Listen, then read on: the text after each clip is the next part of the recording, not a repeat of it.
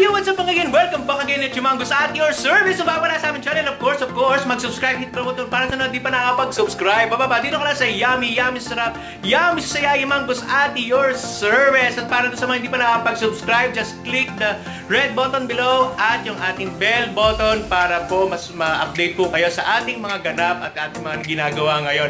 Sa natin ganap mga igan, magluluto po tayo ng pinangat po na isda. At ito po yung aking version. Marami pong version po ang paggawa po ng pinangat. Pero ito po yung aking version at ipapakita ko po sa inyo kung paano po paggawa. Kaya tara, samahan nyo.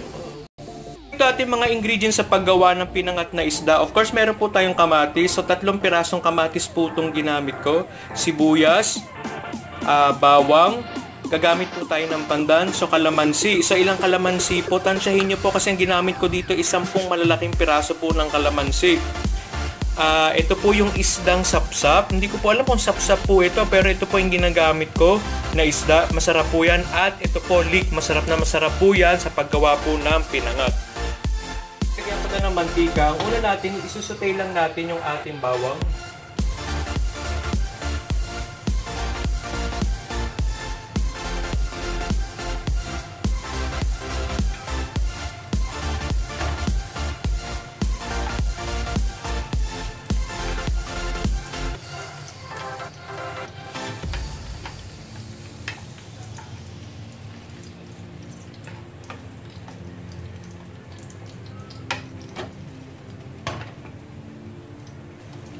So yung bawang mga igan, hindi ko po siya chinap, ko lang po siya, binasag ko lang po itong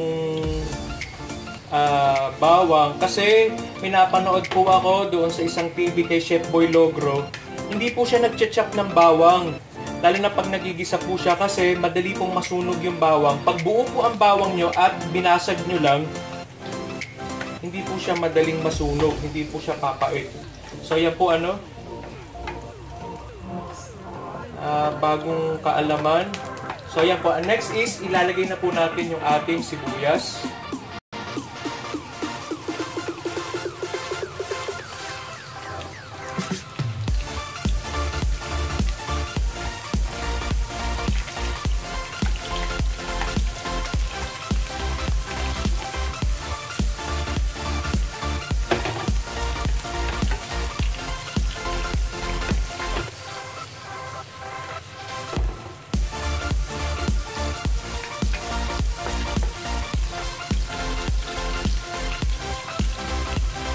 After ni sibuyas, ilagay na natin yung kamatis.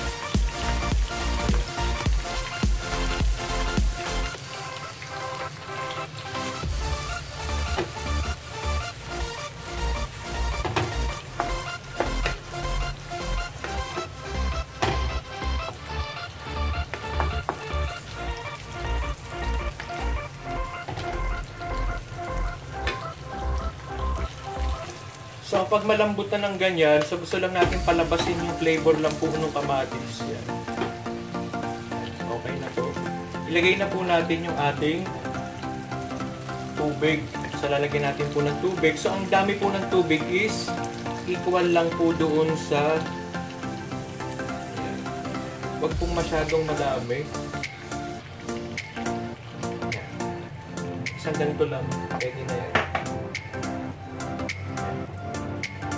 Then, ilagay na po natin yung ating pandan para mabango na po siya.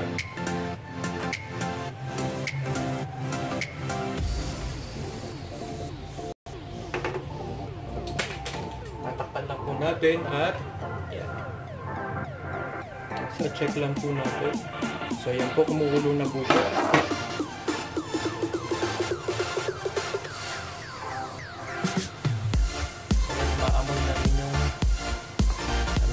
Tanglad, ang bango.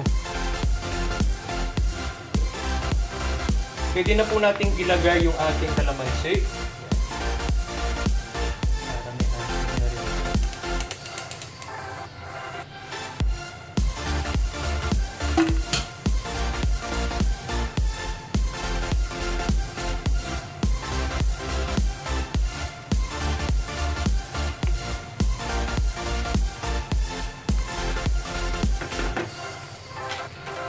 Lagyan lang po natin ng konting salt.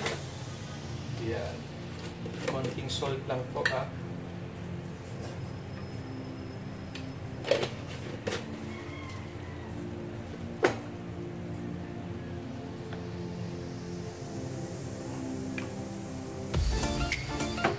Takpan lang po natin ulit.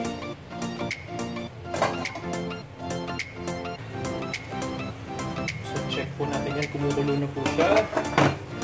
At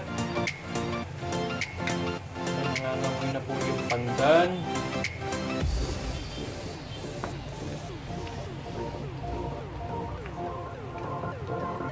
Pwede na po nating ilagay yung ating isda po. Ilagay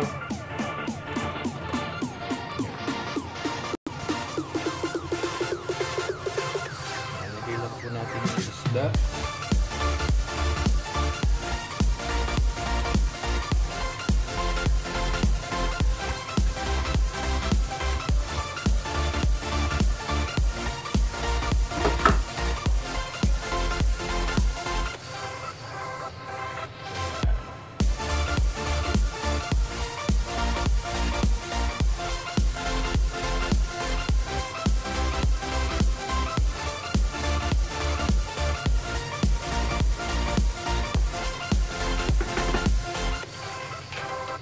Natin ulit, pakuluan.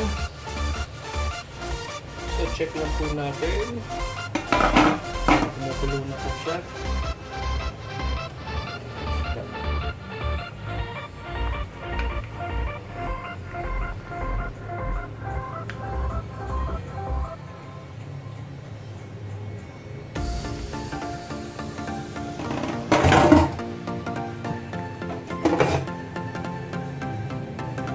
Pwede na po natin ilagay yung lid. So ilalagay lang po natin sa ibabaw.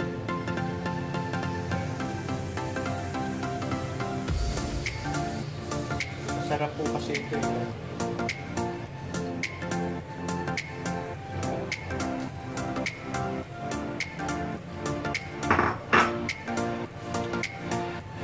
Check po natin. Ayan.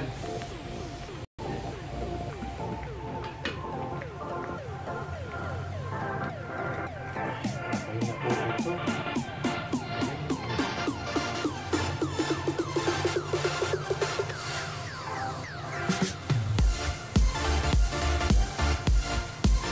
Okay na po ito.